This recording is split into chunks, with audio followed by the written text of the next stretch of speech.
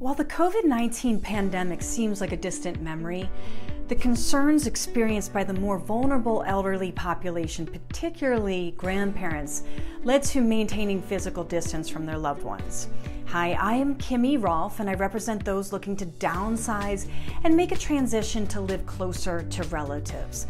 I increasingly see a desire among grandparents to be near their grandchildren once again, but how is this affecting real estate? Recent data shows a trend of grandparents relocating to be closer to grandchildren.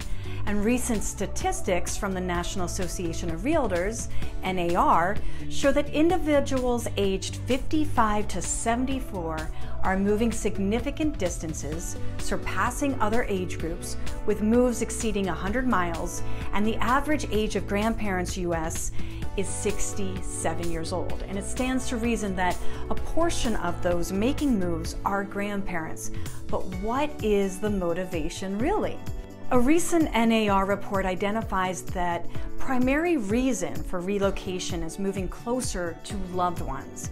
Vance Cariaga, a journalist at Go Bank Rates, noted, "Never underestimate the power of grandchildren, especially when it comes to lifestyle and financial decisions." Recent data shows that many baby boomers are relocating further away from their home than they used to so that they can be closer to their grandbabies. So data shows the trend of grandparents moving greater distances to be near grandchildren. And if you are thinking about to move to be closer to loved ones, reach out when the time comes and connect and explore the possibilities of being closer to loved ones by contacting Kimmy Rolph Real Estate today.